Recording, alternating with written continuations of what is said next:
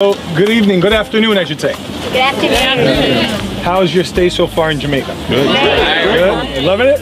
Yeah, man. So, you know, you'll get to find out now that Jamaica's not just beach and sand and hot sun, but we also do farming. And, what happens here in Jamaica is we have lots of farmers. There's about 207,000 registered farmers in Jamaica.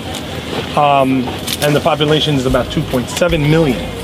So it's still roughly 10% of our population is farming. What happens though is we realize that our students that go to agricultural schools, they farm, and at the end of what they've learned through their schools, they usually don't have an outlet for it. Like there's not enough farming going on commercially.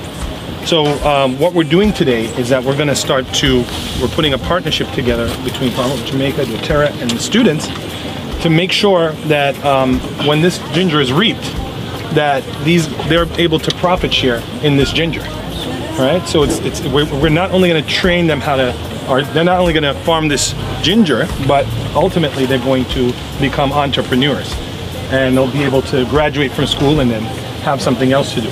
In addition to helping the school, this local community also will be helping us to keep that farm clean and weeded and, you know, in good shape.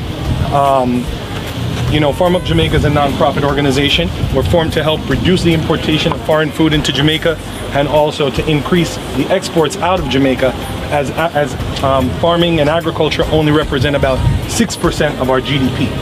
So